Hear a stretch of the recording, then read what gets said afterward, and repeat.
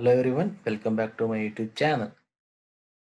Okay, so in this video lecture, we'll be discussing about telecommunication traffic, and today we'll be discussing about the topic queuing systems. So in the queuing systems, we have three more subtopics to be discussed. The first one is very important one, the second Erlang distribution.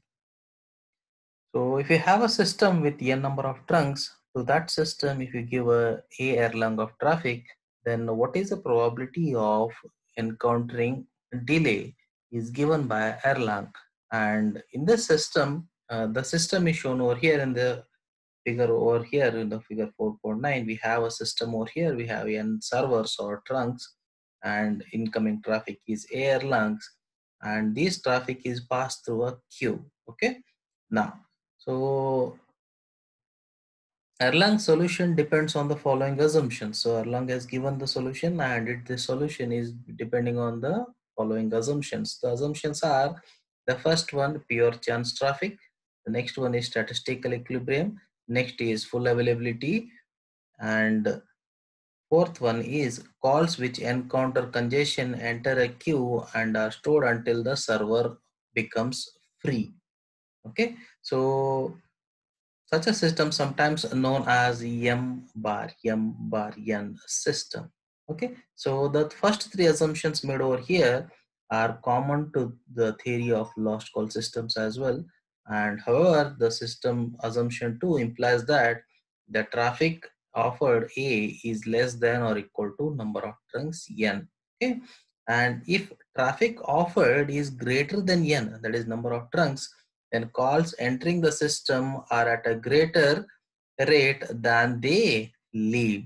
Okay. As a result, length of the queue must be continuously increased towards infinity, not statistical equilibrium. The meaning is the number of incoming calls and number of outgoing calls should be same. If the number of calls are more compared to the number of servers, there is equilibrium is not maintained. That is what he's trying to say. Now let us analyze further. So let X be the total number of calls in the system that are arriving to the system. When X is less than N, okay, when number of calls is less than the number of trunks, then X calls are being served and there is no delay. Okay, if the number of calls entering the system is less than the number of trunks, then obviously whatever the X number of calls are coming in, all will be connected to the destination. So hence, he's saying that there is no delay. The problem comes when X is greater than N. When all the servers are busy and the incoming calls encounter delay. Let us say, for example, if you have 100 trunks for carrying the call and incoming calls are 150. Now we have more than the number of trunks we have. So 100 calls are being connected. There's no doubt in that. What about the 50 calls? They encounter a delay. Okay, they are made to wait in a queue. Okay, so there are n calls being served. Okay, and x minus n calls will be waiting in a queue. Fine.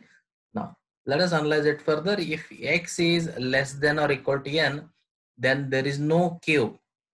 Queue is not required only. That is, if number of calls that are entering the system are less than the number of servers, then queue is not at all required, and the behavior of a system is same as that of a lost call system in the absence of congestion. Okay, so now we have seen the equation 4.7, so that it is saying that p of x is equal to a to the power of x divided by x factorial multiplied by p of 0, where x is ranging between 0 to n. Okay, this is the condition without the congestion happening. Now if x is greater than or equal to n, then probability of a call arrival in a very short period of time, that is delta t, from equation 4.2 that we discussed earlier, is given by probability of call arrival, that is p of a is equal to a delta t by h, where h is the mean service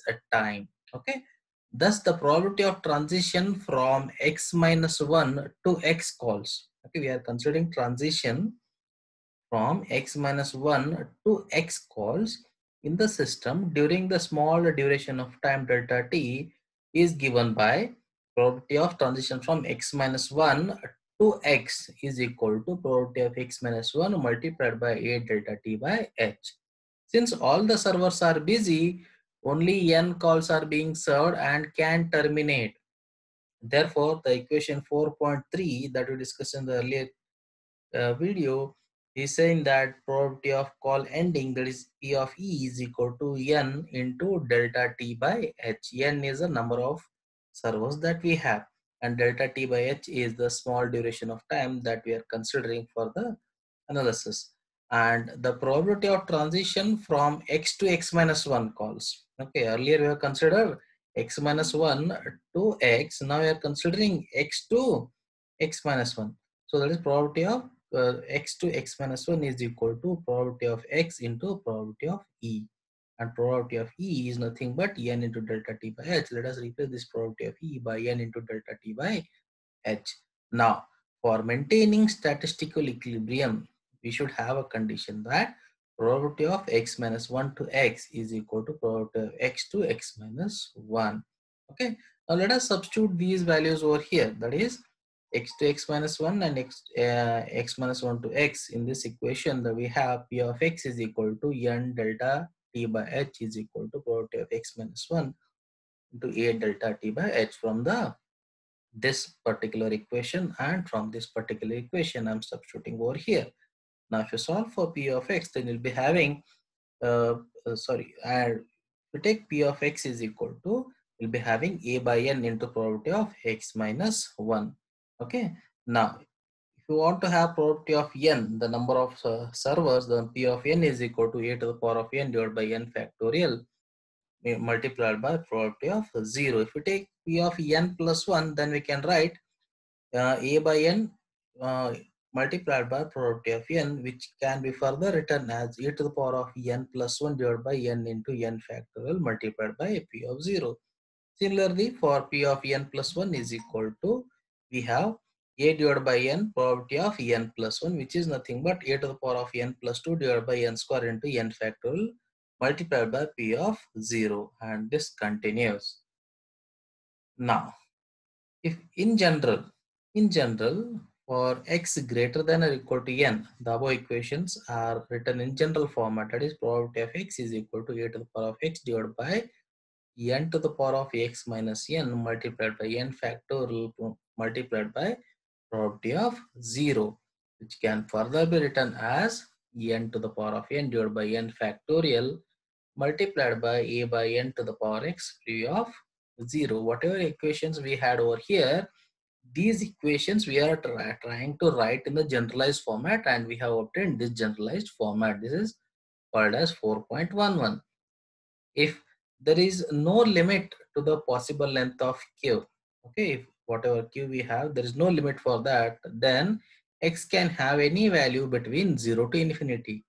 That is, x is ranging from 0 to infinity.